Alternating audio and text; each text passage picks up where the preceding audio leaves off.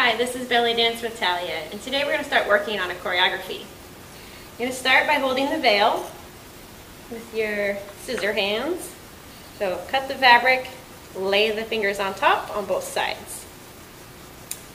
We're going to start with the arms in a high V, and we're going to walk right, left, teardrop down, and then up. Switch your weight so now your left foot is free. Walk again, left, right, teardrop down and up. Repeat, right, left, down, up. Pivot the weight, left, right,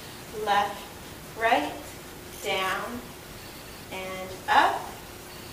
We're going to do a prep on the left, a prep on the right, a prep on the left, and then turn to the right halfway to face the back. You're going to look over the right shoulder, look over the left, look over the right, and then turn back to the front. Bring the veil up onto the shoulders, bring it down, and up, 2, 3, 4, and then back, 2, 3, 4. Do one turn to the left.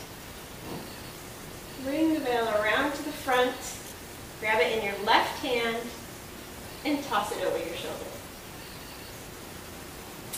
That's part one.